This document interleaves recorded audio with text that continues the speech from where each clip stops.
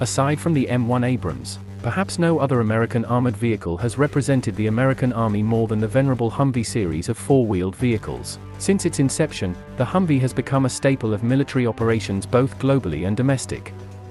The type's straight-faced appearance, wide stance and utilitarian functionality have endeared her to a once suspect military community, and a public always ready for the next new thing in off-road capability.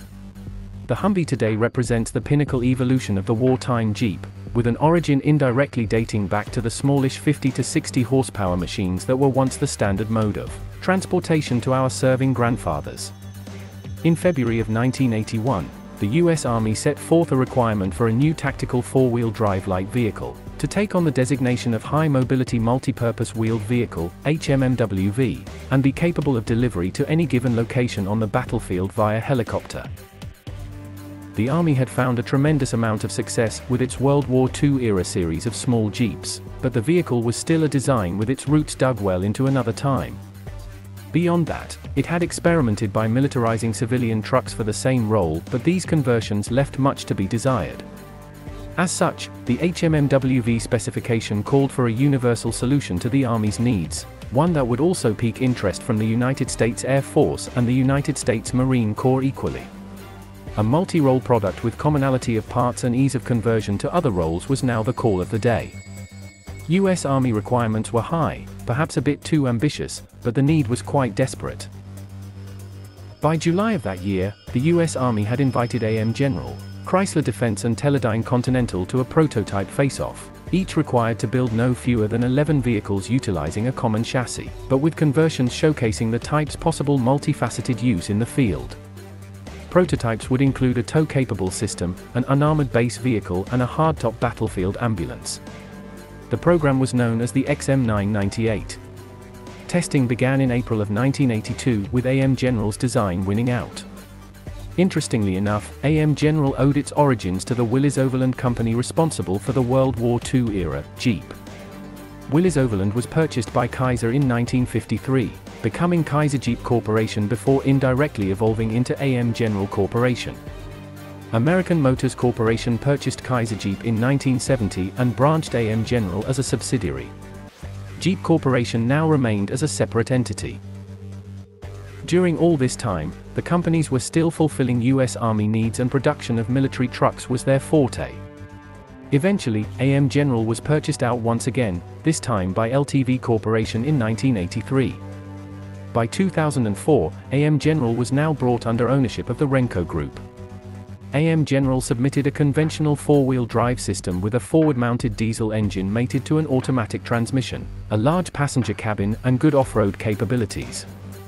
AM General secured the Army's favor in their new system following the agreement of a $1.2 billion contract, on March 22, 1983, calling for the production and delivery of 55,000 total HMMWV examples. Additional USAF, USN, and USMC orders brought the total closer to 70,000 examples. The HMMWV development was sped along in order to enforce the ranks of the US Army. As such, the system appeared with some notable deficiencies when put through the rigors of military use. Maintenance for early HMMWVs proved a bear for Army mechanics. An inherent reliability of these early vehicles left much to be desired. As such, efforts were made in part by the General Accounting Office to curtail the massive production contract awarded to AM General. The US Senate did just that on June 14, 1984, which essentially forced the US Army to place the HMMWV design into further testing and evaluation. AM General managed to address several major and minor issues during this time, and testing by the US Army, US Navy, and US Marine Corps all helped to solidify the HMMWV as ready for production. The HMMWV entered service with the US Army in 1985. The HMMWV was first fielded in anger in the 1989 US invasion of Panama during Operation Just Cause. The operation also signified the introduction of Lockheed's F-117 Nighthawk stealth fighter, in an effort to unseat dictator Manuel Noriega. Operational results for the type proved excellent as a whole, showcasing reliability and good performance under the rigors of wartime use. The HMMWV eventually took on the A0, A1, and A2 generational designations. A0 appeared retroactively after A1 was beginning its usage in US Army terminology. A 0 represented the original production Hums, these fitted with a 6.2-litre, 150 horsepower, liquid-cooled V8 diesel engines. The engines were mated to a General Motors THM 400 automatic transmission system featuring all-wheel drive capability. In all, the A0 family of variants comprised of the M998, M1038, M1037, M1042, M996, M997, M1035, M966, M1036, M1045, M1046, M1025, M1026, M1043, and M1044. A heavy-duty version of the A0 soon appeared in September of 1992 as the M1097 HHV, heavy Hummer variant. This new vehicle provided for an improvement to capabilities over the original A0 model, thus expanding the product's reach. The A1 appeared in 1994 with revised front seats, grille and rifle mounts and was essentially developed from the M1097 HHV. These vehicles took on the designation of M998A1. The A1 family was comprised of the M998A1, M1038A1, M1097A1, M996A1, M997A1, M1035A1, M966A1, M1045A1, M1025A1, M1026A1, M1043A1, and the M1044A1. The A2 was another much improved Humvee with origins in the M998A1. A new 160 horsepower, 6.5-litre diesel engine was mated to a digital 4-speed automatic transmission. Rear seats were redesigned, as was the heater and steering column. A2s also had provision for the CTIS, central tire inflation system, to be added as an option in the field. This on-the-fly adjustability provided for direct operator control in maneuvering the Humvee through the most unforgiving off-road terrain imaginable. The A2 variant line is made up of the M1097A2, 3 versions of this model: base, mover and shelter carrier, M1123A2, M997A2, M1035A2, M1025A2, M1043A2 and the M1045A2. The expanded capacity variant, ECV, proved another successful development of the A2 line. These machines sported a new 6.5-litre turbo diesel engine of 190 horsepower with increased cargo hauling capacity. Other variants have since come online, including the unarmored shelter carrier M1113 and the up-armored and air-conditioned M1114. The M1116 is similar to the latter and is fielded with USAF base security personnel. The M1151 is an armament carrier model, while the M1152 is a cargo or troop hauler. These two are based on the ECV Humvee. In all, the ECH line is comprised of the M113, M1114, M1116, M1151, and the M1152. Armament carrier Hums perhaps remain the most interesting of the family line to the casual observer. The most pronounced is likely the TOW carrying Humvee, now featuring the TOW-2B anti-tank missile system used by both the US Army and the USMC. TOW missiles have an impressive tendency to fly straight at altitude before sharply climbing up and dropping down to strike armored vehicles, at their thinnest, and therefore, weakest point, their roof. TOW-carrying Hums can also be equipped with the armament mounting kit consisting of a weapon ring fitting atop the Humvee cabin roof. This position can therefore accept a variety of crew-served weapons, such as the Browning M2 HB.50 caliber air-cooled machine gun, the Mk19 Mod 3 40mm automatic air-cooled grenade launcher, the 7.62mm M60 general-purpose machine gun, and the 7.62mm M240 general-purpose machine gun. Night sights are available. The Humvee has also been spawned into an air defense deterrent role featuring the proven and capable Stinger short-range, air-to-air missile. This Humvee is essentially an M1037 shelter carrier fitted with a powered, single-seat 360-degree traversable turret-mounting 8x infrared, ultraviolet high-explosive fragmentation Stinger missiles in 2 pods, with 4 missiles to a pod. Stinger missiles have the ability to track and engage an enemy air target from any direction, not just the hot exhausting rear of a given aircraft. A laser rangefinder is built into the turret system. These turret systems are known by the name of Avenger, and can be removed and used as standalone weapon systems.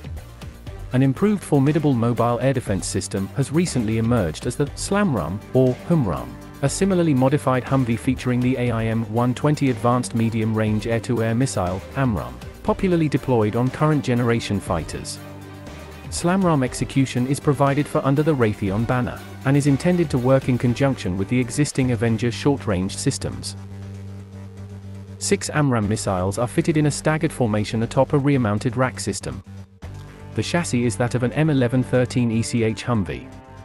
While armor upgrade kits, capable of defeating up to 7.62mm projectiles, became available to Humvee operators following the 2003 American invasion of Iraq. In-the-field upgrades produced a versatile armament-carrying Humvee featuring the open-topped weapon ring mount protecting the gunner, along his sides and back by the addition of armor, shields.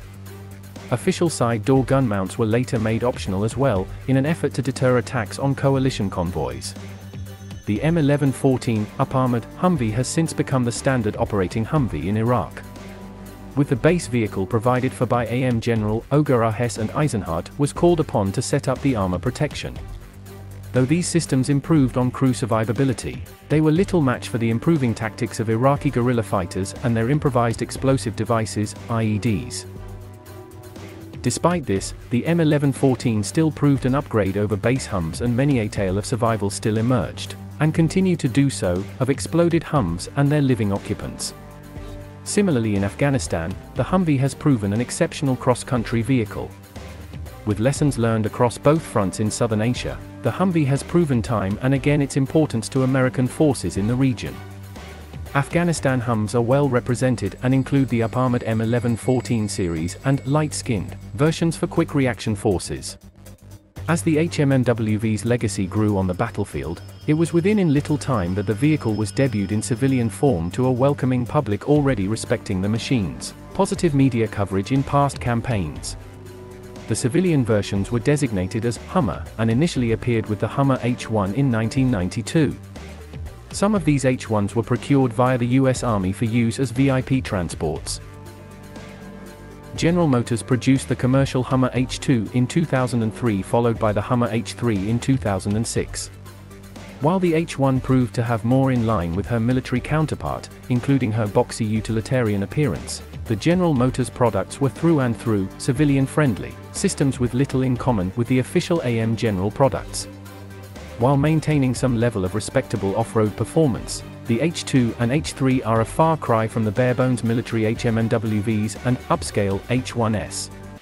By the end of 2005, some 180,000 HMMWVs were eventually produced, with full-rate production beginning in 1985. Though the designation of HMMWV is used throughout US military nomenclature, it is verbally assigned the name of Humvee. Since this name is reserved for military HMMWV systems, the applicable naming convention for civilian HMMWVs is Hummer, as in Hummer H1. Production of HMMWVs is handled at the AM General Assembly Plant in South Bend, Indiana. Each machine is thoroughly run and tested to ensure a sound and exceptional product, in many ways forming the vital logistical backbone of the US military. The US Border Patrol also operates about 100 Hummer H1s in their various sorties on the US-Mexican border. As it stands, despite the Humvee family being developed in the early 1980s and being nearly 30 years old, it still remains a viable workhorse of many a nation, primarily to the United States of America and all her fighting branches. From the outset, she was of a revolutionary design to which AM General should be commended. She quickly earned the respect of those who operated, and continue to do so today, the vehicle with little regard, pushing the design to the limit and then some. The HMMWV should remain a US military fixture for some time to come. In August of 2015, it was announced that the Oshkosh Joint Light Tactical Vehicle, JLTV, had won a competition to succeed the storied Humvee line. The design beat out competitors in Lockheed and AM General.